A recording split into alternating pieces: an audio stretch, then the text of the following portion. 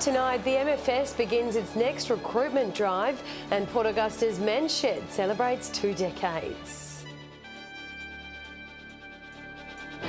With the latest from around the region, your nightly news with Louise Hedger begins now. Good evening. Whyalla businesses could be some of the first in regional South Australia to reap the rewards of faster internet access with a deal struck between the local council and state government. The $1 million project is set to provide high-speed internet and has already been labelled a game changer. World-leading internet will soon be available in Whyalla and Mount Gambier. Whyalla is one of the first regional cities that will have gigabit service, and this will provide the ability for our businesses to transform how they operate. Whyalla will be connected to the Gig City network by Adelaide company MIMP Connecting Solutions, going live around November this year. Broadband speeds are 1 gigabite per second. It's fantastic for startups and growth-focused businesses. This technology, this speed, will enable them to transform how they run the technological side of their business. Acting President of the Chamber of Commerce says that this will also benefit the community. Opportunities for e-tourism like esports competitions, streaming concerts in real time, stuff that we can't even think of yet. It's very exciting. Minister Pisoni says that new skills will be built through the initiative. A lot more opportunities for regional South Australians to actually develop their craft and build their skills and build their businesses from regional South Australia. And a step forward for smaller local businesses. Enter areas that they hadn't originally thought of, whether it's enhancing their online presence, whether it's dealing globally, whether it's offering a service which is data heavy. Today's announcement is just for local businesses, with talks of also rolling out this deal for residents. This is world-class infrastructure. Potentially there's no reason why Whyalla couldn't become a regional Silicon Valley. Shari Hams, 7 Spencer Gulf News. The Metropolitan Fire Service is ramping up its recruitment campaign with applications to become a firefighter opening today. A push for a more gender and culturally diverse workforce is at the forefront of this campaign within the Spencer Gulf. From burning buildings to roadside incidents, the life of a firefighter is intense and challenging. But the Metropolitan Fire Service says the stigmas surrounding the high-intensity job may be deterring those who think they won't fit the mould. The climate we're in now, we have a very diverse culture, and we do encourage these people to apply. The Spencer Gulf looking to diversify its ranks, launching a new campaign called Challenge Your Potential. There's a requirement for firefighters to be more than just people that can lift heavy things. There's also other elements like compassion and empathy. The organisation has seen a 35% increase in female firefighters since announcing a push for greater diversity 3.5 years ago. Now there's 20 full-time female firefighters across the state, but the MFS wants the number to be significantly higher. When I got in, there was 4 girls in my squad, and we doubled the numbers. In recent years, 2,200 people have applied to join the organisation, many not making the cut. Dave Collier did get through, and is urging everyone of all backgrounds to apply and join the service. I'm not Australian, I came from Scotland, and I suppose that's what I did in 1983. I challenged my potential. Today marking the opening of this year's recruitment drive. Want to serve your community, to have a very, very rewarding career, to work in an area with great mateship. For more information, visit the MFS website. Dominic Beaton, 7 Spencer Gulf News. A Broken Hill man has lost his licence after he was clocked travelling at 197 kilometres an hour near Jamestown last Friday. Police allege the 47-year-old already had a 24-hour ban for testing positive to amphetamine and driving without a licence from earlier that day. Allegedly, he was caught again travelling at 149 kilometres in a 110 zone on the Augusta Highway just 20 minutes later. He's been charged for speeding, disobeying a driver direction, driving unlicensed and drug driving. His car has been impounded for 28 days. Police have revealed 9 drivers tested positive to drugs during a road safety operation near Port Augusta last week. Operation Air Safe was held last Thursday at Lincoln Gap with over 1,200 drivers tested. No one was caught drink driving, but 7 people were found in possession of cannabis. Defect notices were also issued to over 60 vehicles, including a B double truck with no effective brakes on either trailer. Police expect to hold many more operations over the next 12 months. The Port Augusta Men's Shed has opened up the workshop to celebrate the organisation's 20th birthday. Organisers say the creative outlet has supported men through tough times and in some cases has even saved lives. Putting the polish on one of his treasured projects, but for Brian McGovern, the Men's Shed is about much more than the finished product. I was having a few problems. I knew I had to get something to keep me occupied and fill my life in.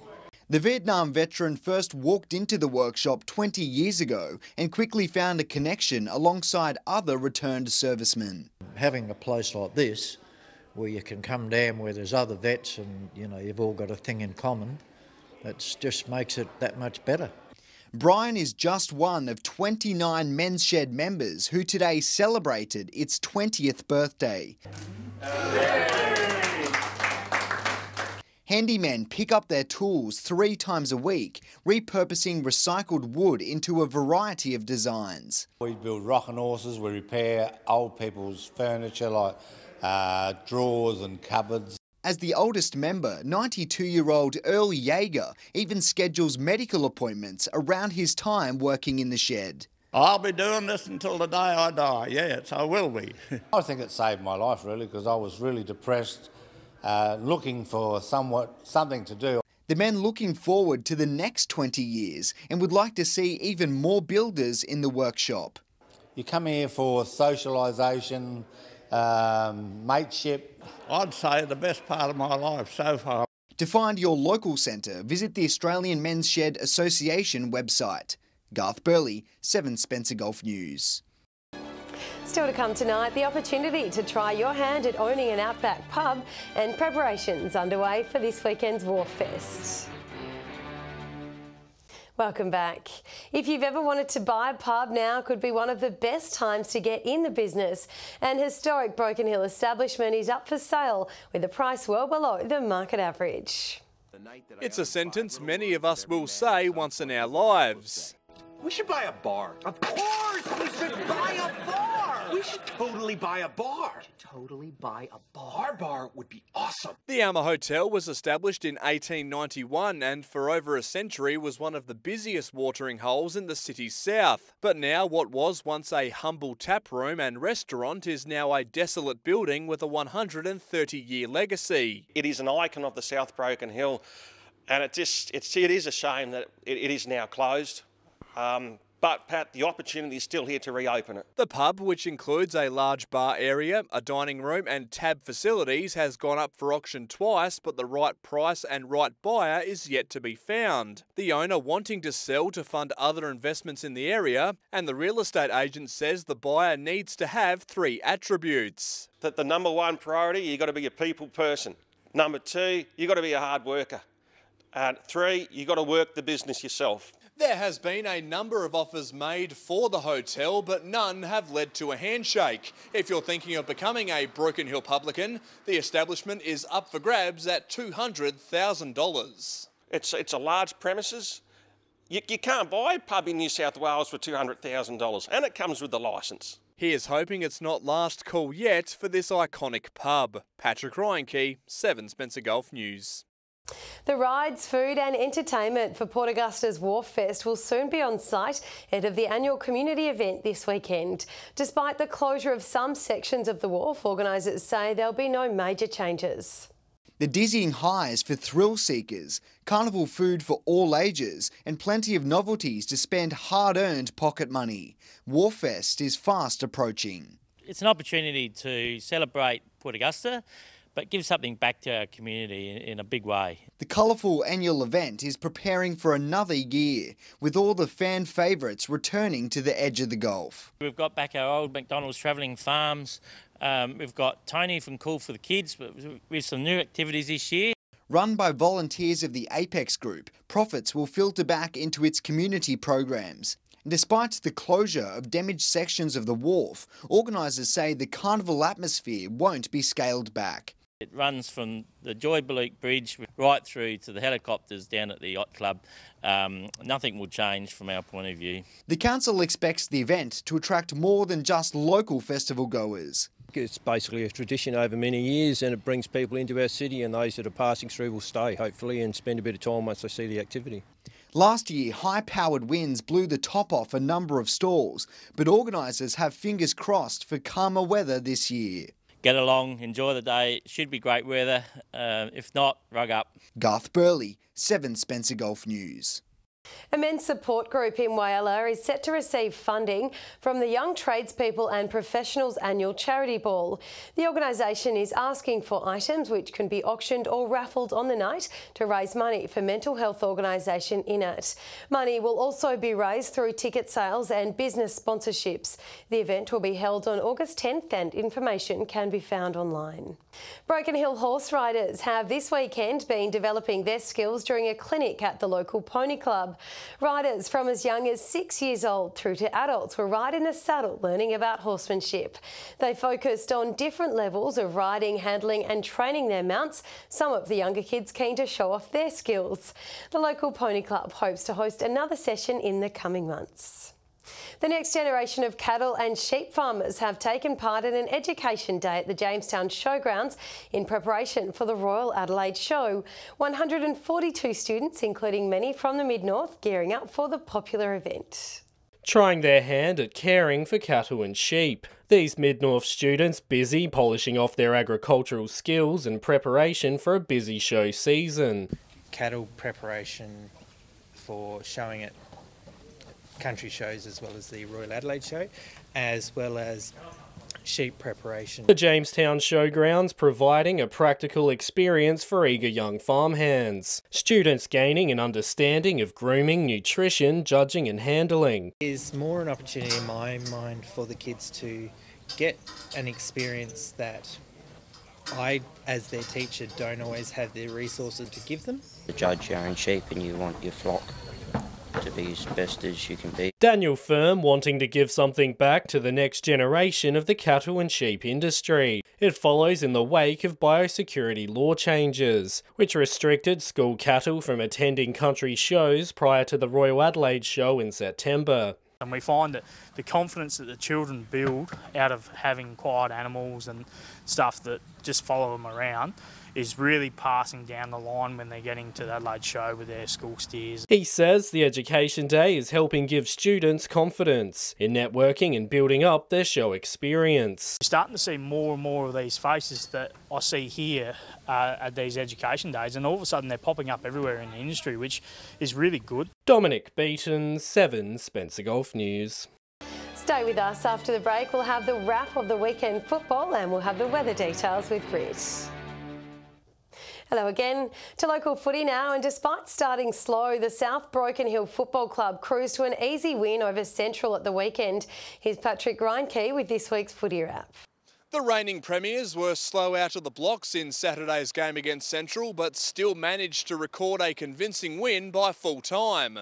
The Magpies started strong, snagging the first goal to take an early lead. From there, South hit back but could not find the goal, scoring 5 behinds for the quarter. The Pies putting immense pressure on the home side. Central got another goal before the first break. Unfortunately, they couldn't replicate their efforts in the next quarter, with South firing on all cylinders. It took just 20 seconds before a goal was scored in the second, as the Roos dominated in the centre. Mark Purcell was in fine form, while Cody Shawn bagged 6 goals for the day, the red and white leading by 31 at half-time. To their credit, the Magpies didn't give in and held South to a 78-point margin, the best game the black and white has played for 2019. Matt Sullivan was best on ground for the Pies, putting in great defensive efforts like this one across the match. Ryan Curtis and Lockie Jenkin were also good in patches. In the other game, tempers boiled over between North and West in a fiery clash at Jubilee Oval. Brock Ellis and Luke Jones will likely miss games following this Donnybrook in the third term. The Bulldogs slotted 2 crucial last quarter goals to upset the Robins and win by 25 points. Jaden Kelly and Jed Watson starred for the Blue and White. Congratulations to North's Brett Johnson on playing 350 games. Over in Whyalla, and the result was the opposite. West defeated North. The Dragons finished the game strongly to win by just under 3 goals. The game was a very tight affair, with the margin only growing by a point at each change. Matthew Holmes bagged 3 for West, Daniel Collison got 3 for North.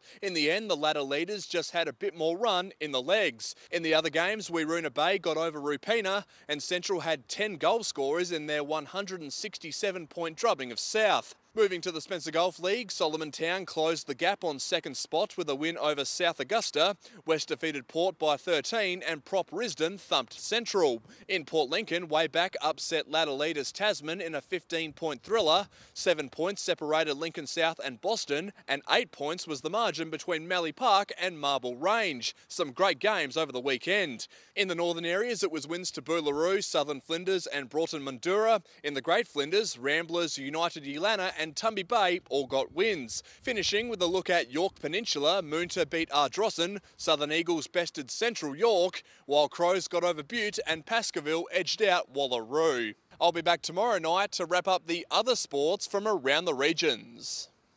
Now for a look at this week's weather, here's Britt. Thanks Lou and good evening. It's been a mostly fine day with showers over some parts. Port Augusta reached a top of 17, as did Broken Hill. Port Pirie and Adelaide both 16, 15 the top at Port Lincoln and Whyalla.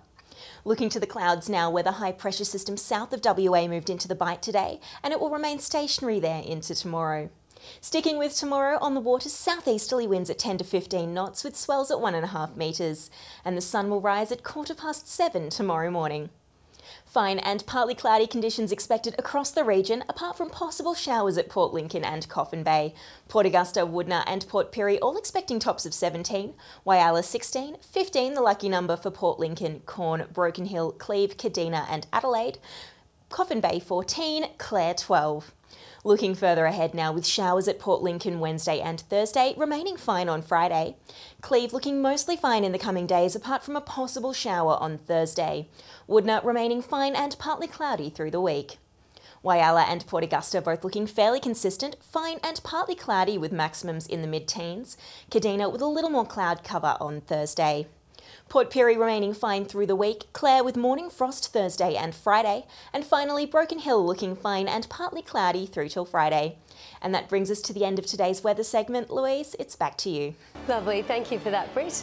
And that's your local news this Monday evening. Thanks for joining us today. We'll have updates later, but until then, enjoy your evening. Good night.